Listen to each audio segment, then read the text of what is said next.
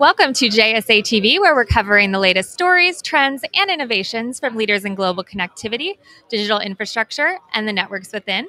I'm Allison Whelan, coming to you live from Metro Connect USA 2024 in beautiful Fort Lauderdale.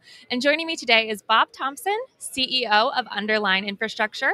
Bob, thank you so much for joining me. Thank you for having me, Allison. It's a pleasure. Of course. So we were just chatting a little bit. You have such a diverse background. What inspired you to found Underline?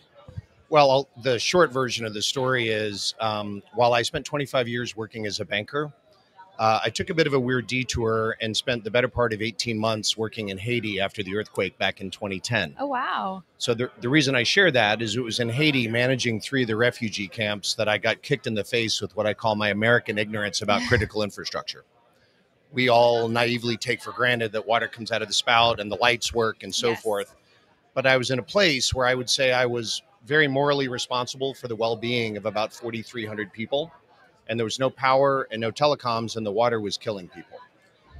That experience started me on what's now a 10-year plus personal research project, what I would call the role of critical infrastructure in the fabric of communities, to the point where in 2018, I gave my wife the good news I was going to quit an otherwise pretty good job and tried to start a company that could actually do something about transforming the capacity of American communities to flourish.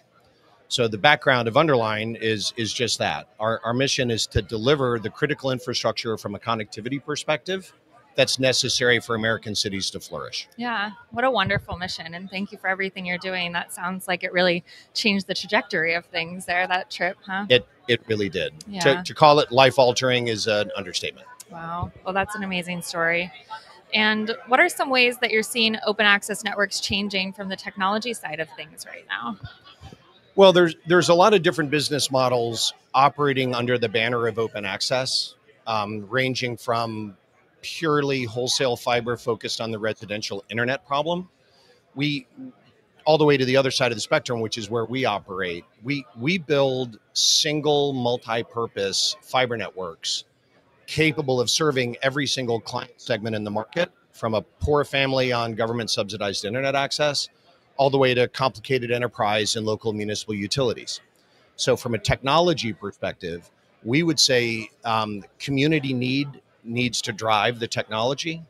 So communities need cybersecure foundations to modernize their other infrastructure. So that's where we believe the technology has to go in open access. Emphasis on cybersecurity, emphasis on capital efficiency, multi-purpose, multi-use infrastructure. But also the transformation of fiber into a delivery mechanism for innovators. So the Underlying platform of technologies is built to sit on top of our owned fiber, or to snap on top of someone else's fiber and bring it to life. And we think that's where the technology has to go. Of course. And so that's the technology side. What are you seeing from the business economic side of things? Well, again, there's a lot of smart people and a lot of capital here in this conference that are focused on different segments of the market.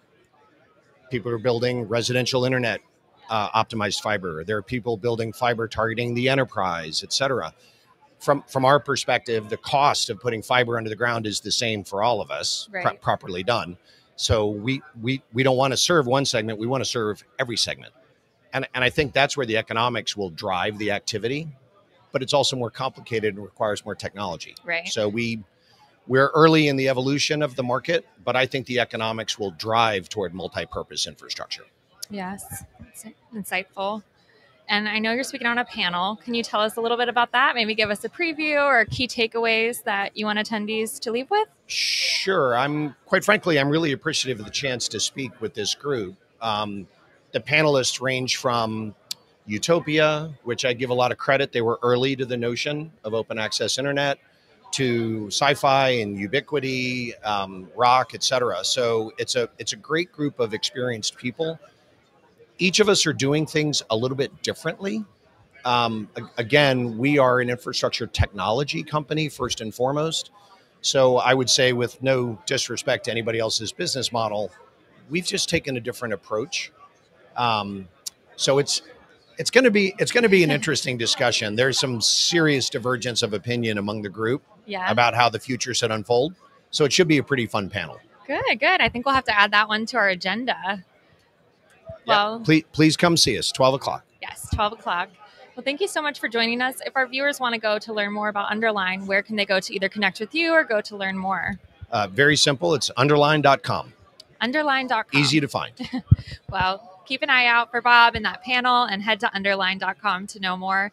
Thank you, viewers, for tuning in, and thank you for joining me. My pleasure. Thank you, Allison. Until next time, Bye-bye. happy networking.